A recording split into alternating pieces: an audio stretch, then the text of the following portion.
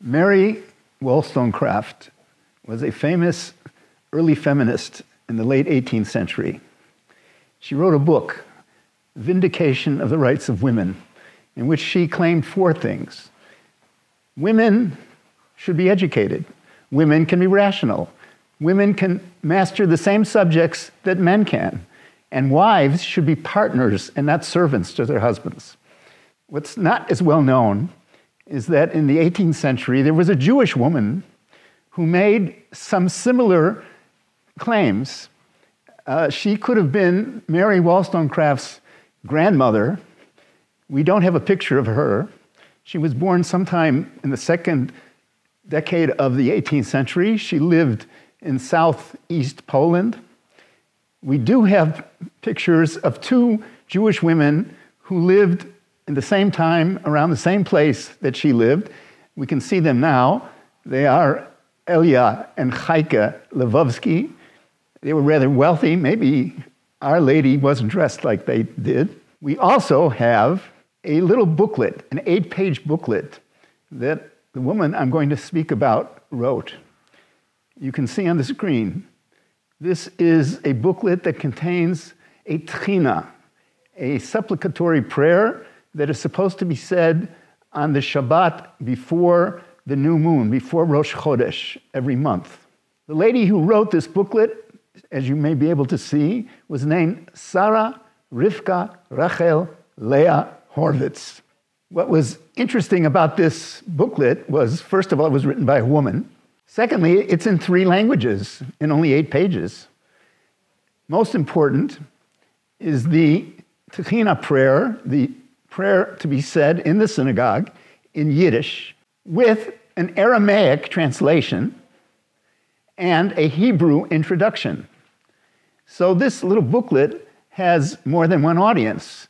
The Yiddish prayer would be said by women in synagogue.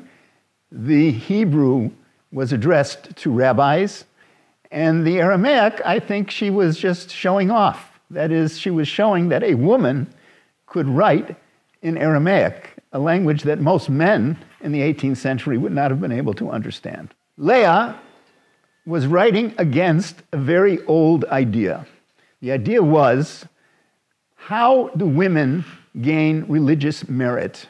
This is a question in the Talmud, and the answer from the Talmud through the Middle Ages and early modern period is the way women gain merit is by helping their husbands and their sons study Torah. In other words, a woman's job is facilitation. She is a helper. She is not the performer of the religious acts. She is the one who supports. And this disturbed Leah. She wanted to prove that another rabbinic saying, that is of Rav Acha, that redemption will only come thanks to the merit of women, that is what is important, that women bring the redemption. Women are active. And how did she want to prove that? Well, she said there are 3 areas that women are active in religiously, or should be active in religiously. One is study of Torah. The Talmud says that the crown of Torah is set out for anyone to come and pick it up. Well, for Leah, anyone means also women. And she says to those rabbis, don't disparage me because I'm dealing in Torah and I'm writing a prayer. You should be thanking me. You complain that women talk in the synagogue.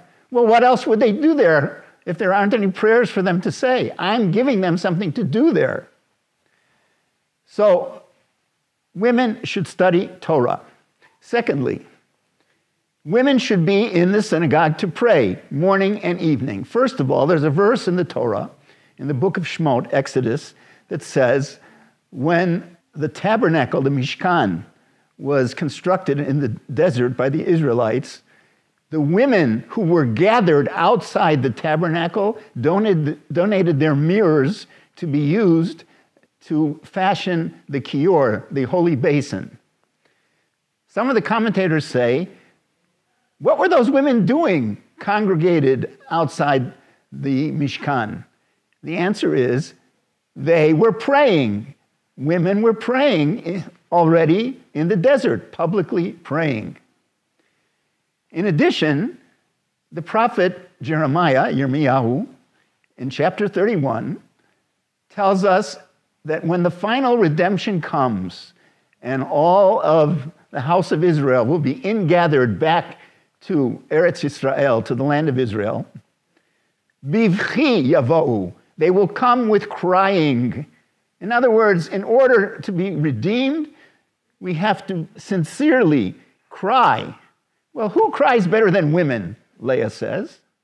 We need women in the synagogue to cry morning and evening, and their tears will open the gates of heaven and lead to redemption. Thirdly, there are 613 mitzvot, commandments, religious obligations. 365 negative, lo ta'aseh, don't kill, don't steal, and 248 positive, things you must do. Honor your parents, observe Shabbat, etc. However, Maimonides, the Rambam, tells us that since the temple was destroyed, only 60 of the 248 positive commandments still apply to individual Jews. 60. There is a halachic maxim. Women are exempt from all mitzvot, all commandments that are time-bound and positive. That is, things that you must do at a certain time. Women are exempt from those. And most people say that thinking women must be exempt from many commandments. Even some rabbis, we've found, have said women are exempt from most commandments. Well, Leah didn't like that. She said, let's count. Of the 60 positive commandments, women are only exempt from 14. So women must perform 46 out of the 60. In addition, they have to perform 365 negative commandments. That means women have 411 commandments. Men have 425. So what's the big deal? Women have almost as many religious obligations as men. They are not only facilitators, they are doers, they are performers.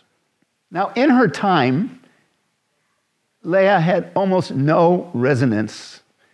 Her booklet was reprinted many times, but only twice with the introduction where she made most of her claims. In other words, the authorities at the time weren't interested in what we would call her pre-feminist ideas. However, at the same time, other things were happening which were in the same direction as her ideas. For example, the whole idea of a Ezrat Nashim, a women's section in the synagogue. We can trace from the Middle Ages when women were more or less guests in the synagogue. They would come in temporarily for special occasions, hearing a sermon, hearing the shofar, hearing the priestly blessing. And then we move to what's called a Weibershul, a women's synagogue, which is really a separate structure, or perhaps the cellar of the synagogue. In the period we're talking about, the 17th and 18th century, women are in the building. That is, the same roof is over the women's section and the men's section. Women are in the building, and even in a few places, women are in the room. What does that mean? The women's section has a ceiling over it, the same ceiling as the men's. And this is something that Vladimir Levin has demonstrated in his research. So women are in the synagogue. They have a place there. They also are getting a liturgy to say, such as Leah's booklet and other collections of Techina prayers for women to say in the synagogue. Thirdly, there is a Yiddish library that starts developing from the 16th century, the 17th century, the 18th century, which is accessible to women because although they didn't get much formal education and wouldn't have known Hebrew or Aramaic, with exceptions like Leah Horowitz, they would be able to read or listen to, have read to them, books in Yiddish. And there are many, many published in these centuries. And finally, there is the codification of halachic expedients connected to marriage to improve women's status in marriage that we can't go into with our time limitations now. If you see what's going around us today, you can see that ultimately Leah's ideas did have resonance. Women today are studying Torah on the same level as men and participating in the worship service in many places on an equal basis with men.